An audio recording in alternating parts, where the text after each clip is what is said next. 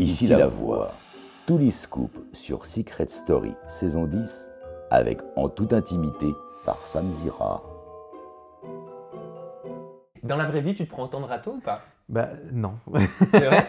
Non, non. C'est-à-dire qu'en fait, dans la maison, je pense qu'on a souvent confondu ma gentillesse pour de la drague. Et du coup, bah... Oh, de la gentillesse, oui, faut pas abuser. oui. Quelle fille tu n'as pas essayé dans la saison 10 de Secret? Vraiment toutes. Il y a juste Anaïs où vraiment on a eu un petit rapprochement tous les deux, une petite tentation tous les deux. Ah, alors parle-moi de cette tentation, parce que c'est important de mettre les bons mots sur votre relation. Voilà. Parce que pour moi, vu de l'extérieur, elle est très ambiguë, cette relation.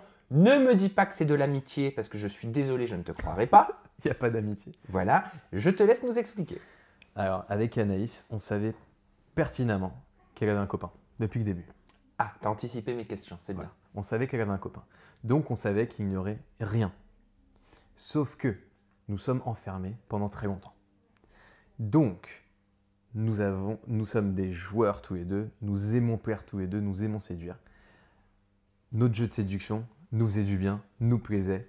On se regardait, on se parlait, ça nous faisait du bien, sans pour autant aller au bout. Alors, je suis d'accord avec toi, mais là où je suis moins d'accord, c'est que vous êtes quand même au courant que votre famille, vos amis, dont le petit copain Benjamin d'Anaïs, regardaient les quotidiennes, et de voir sa copine quand même si proche de toi, personnellement, moi, je n'aurais pas accepté. Moi, je largue. Peut-être, voilà. Je sais que c'était très difficile pour son copain. Maintenant, moi, je lui ai dit que je ne voulais jamais lui manquer de respect par rapport à sa vie extérieure. Ça compte énormément pour moi. Je ne veux pas gâcher sa vie extérieure et je lui ai dit que les vrais sentiments sont dehors.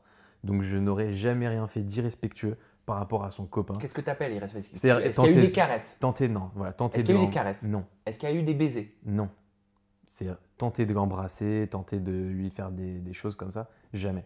Et je n'aurais jamais osé. Même si ça aurait marché ou pas, je n'aurais jamais osé en tout cas. Je pense que tu n'as pas vu donc le message de son copain Benjamin qui s'est exprimé dans les médias. Il a dit au mois de septembre déjà « Je suis en froid avec la production. Il m'empêche de parler à Anaïs et d'avoir des nouvelles. Anaïs a signé des papiers et des choses qui ne sont pas respectées. Moi je suis là, chez moi, à voir tous les soirs à 18h30 sur ma télé ma copine en train de se faire cuisiner et de tourner autour de garçons. Avant de partir, ce n'est pas du tout ce qu'elle m'avait dit. Donc je suis vraiment inquiet et j'ai peur de la perdre.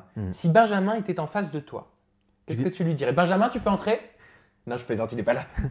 J'ai eu au téléphone tout à l'heure. Oh zut, j'ai raté ma blague. Bon, c'est pas grave, j'ai essayé. Bon, alors, qu'est-ce que tu lui as dit? Je l'ai eu au téléphone tout à l'heure. Il y a quelques minutes, je l'ai appelé, c'est mon initiative. J'ai voulu rassurer. Parce que Anaïs, j'ai beaucoup de tendresse pour elle, elle compte pour moi. Et j'ai eu aussi de la peine pour son copain extérieur qui ne sait pas tout ce qui se passe à l'intérieur, qui voit juste des images, juste une bribe de journée.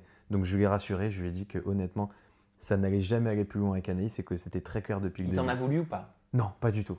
Et on s'est très bien entendu et il m'a dit t'inquiète pas, c'est juste un peu dur pour lui par rapport au regard extérieur. Voilà. Ok. Est-ce que je comprends totalement. Bon, c'était la loose aussi avec Coralie pour Ovecchio. Oui, ça, voilà, oui. Là, pour le coup, on peut dire que. Mais c'était une mission. Elle t'a dit que t'étais mignon. Non, attends, c'était une mission, mais à Christophe Beaugrand, t'as dit que c'était totalement ton style. Hein, donc me la fais pas. Oui, d'accord. Et je regarde tout. Bon, je peux pas te piéger, ça va. Donc, Coralie. Bah, elle me plaisait, maintenant c'était une mission. Je pense que si c'était pas une mission, je ne l'aurais pas approché de cette manière. Voilà. D'accord. Mais je me suis quand même pris un râteau. D'accord. Mais si elle avait accepté, si elle t'avait dit oui, t'aurais essayé quand même? Pourquoi pas? T'avais regardé sa saison? Oui, je l'avais trouvé très très dur. Donc j'avais un petit peu peur, moi. Athénaïs, tu savais qu'elle avait craqué littéralement sur toi. Moi, elle m'a dit qu'elle s'était toujours pas remise de sa sexy shower. Moi non plus. T'avais tenté aussi quelque chose avec Athénaïs? Bon, après, la non, elle est partie. non. J'ai tenté juste avec Anaïs un petit peu, honnêtement. Ah, mais Athénaïs, non? Non, Athénaïs, on a juste appris à se connaître au moment où elle partait. Donc c'est un peu dommage. Ah oui, c'est ballot. C'est vrai que j'entends beaucoup que je lui plais. Bah, je le prends vraiment comme un compliment et puis j'apprendrai à la connaître dehors et commencer une amitié au moins. Bon, ben, Darko ne se prend pas que des râteaux.